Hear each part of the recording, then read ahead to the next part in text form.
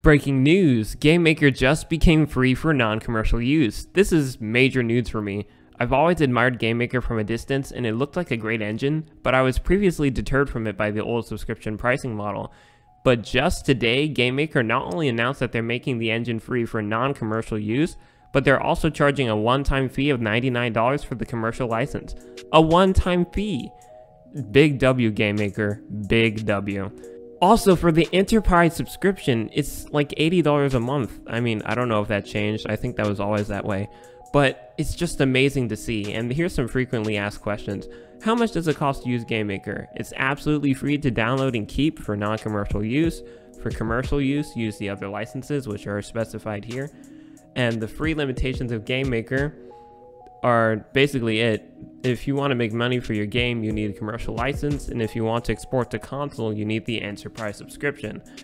Other than that, everything else is free and unlimited, and I love this because it's so clear what they want to do. And I love how they address the watermark question. Does GameMaker have a watermark? Nope. Whether you're on a free tier or on two paid tiers, GameMaker does not force a watermark or splash screens. That's like just a straight defiance to Unity. I love this. It's so clear. It's so clear what they're providing here.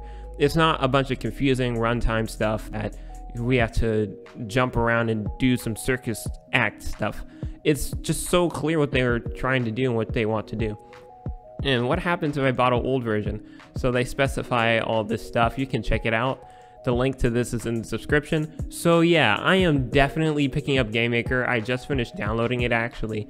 I will be learning it over the course of the next few months and it may replace Unity for me.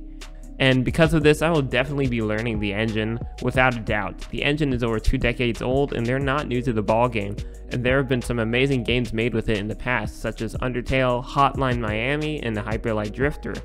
With that said, there's a possibility you may be seeing a huge influx of GameMaker content coming soon to this channel.